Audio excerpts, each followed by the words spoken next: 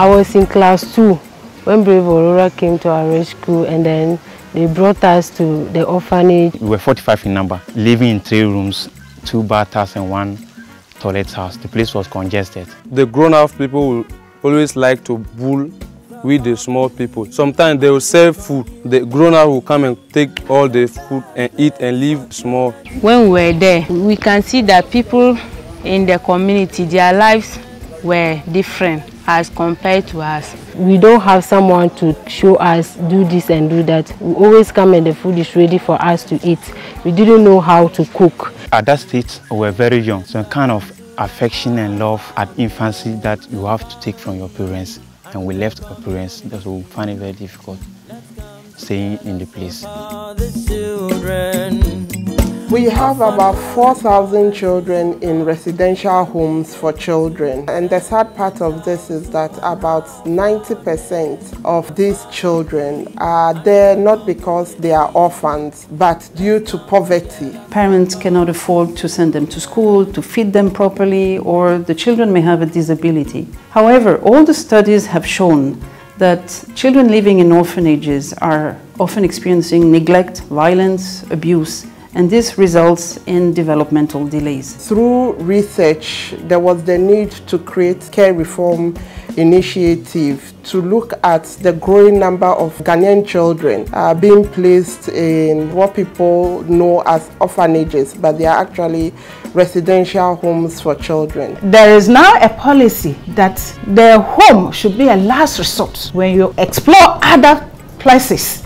And then you need to give a child care and protection. Then you send the child there. And it should be a short period. So we need to promote family-based care. We need to support families to take care of their own children and not to promote orphanages.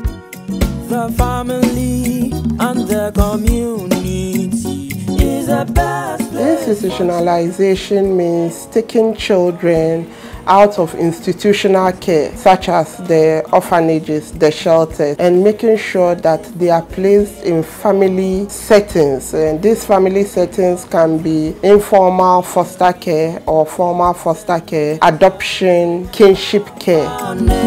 Let the children come to me.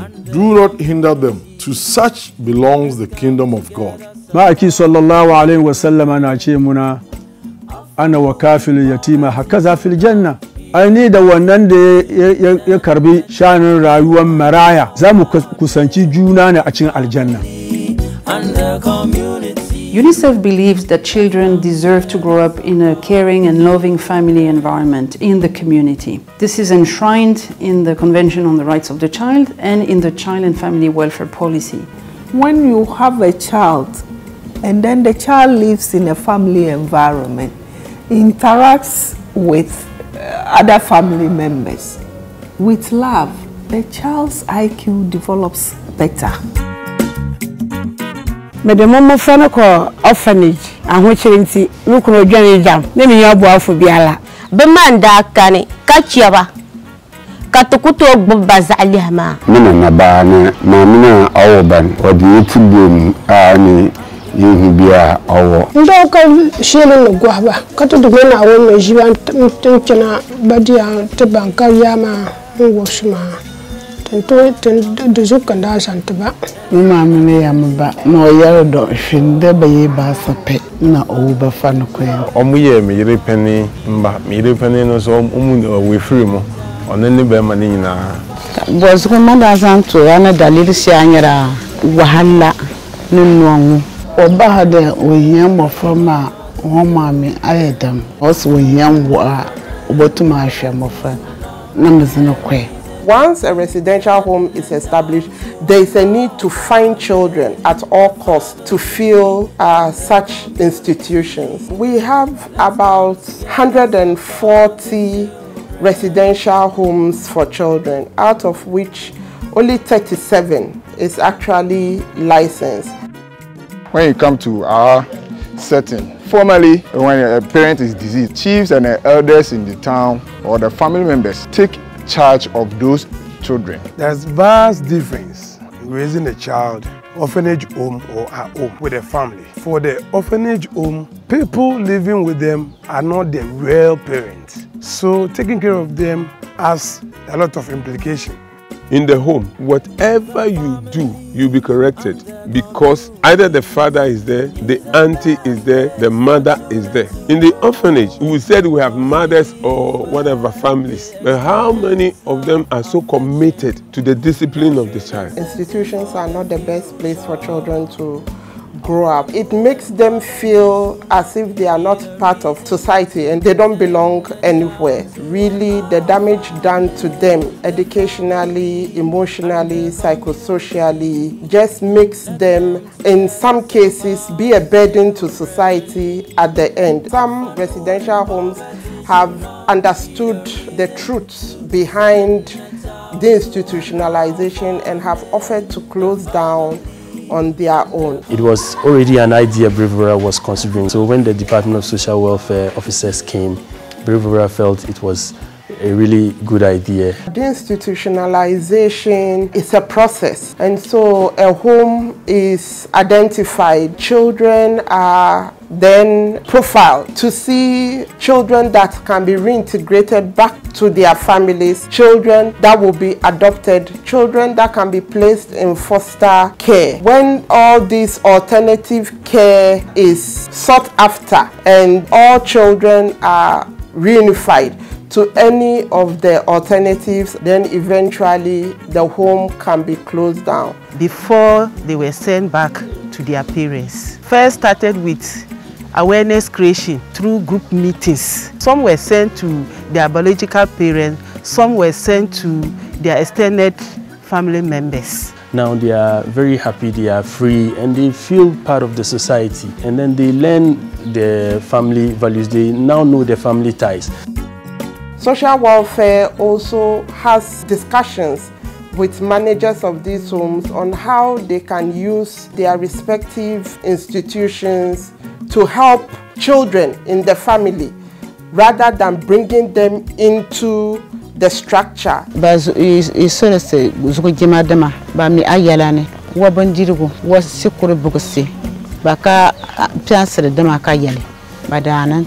the house, as of now, every month they give us rice, maize, for me to feed with even my parents. For their parents too, we brought them together for them to learn handwork, something that they can produce and sell.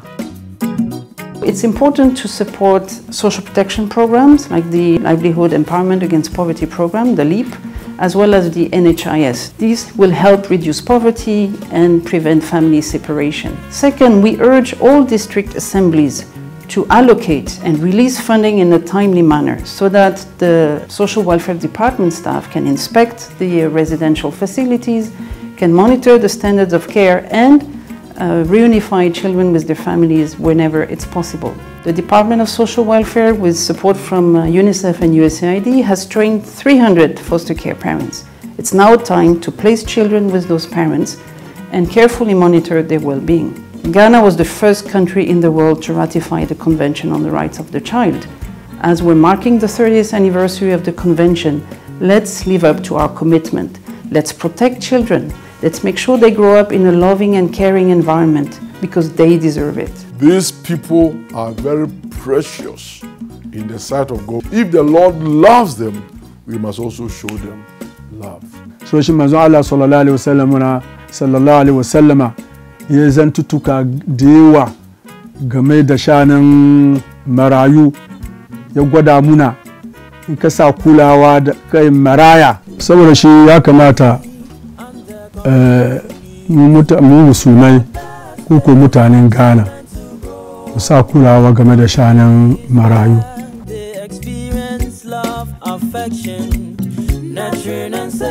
It's not everybody who sets up a home with a love of caring for children. Some set up these homes as businesses. If you have any support to give, please help them so that they'll be able to integrate the children into their families so that we decongest the number of children at homes to the barest minimum, because it helps better than when we leave them at the homes we currently have. And so I will encourage corporate bodies, please, we need your support to empower families that cannot take care of their children. We need your support to help those who want to foster parent these children. Please come in, let us join hands and make sure that we leave no one behind. Let's all support the reintegration of children in orphanages back into the family and communities and help poor families to take care of their children. This is brought to you by the Department of Social Welfare through the Ministry of Gender, Children and Social Protection with support from UNICEF and USAID. Contact the Care Reform Initiative of the Department of Social Welfare on 0501-634-440 or email us at cri4dsw@gmail.com.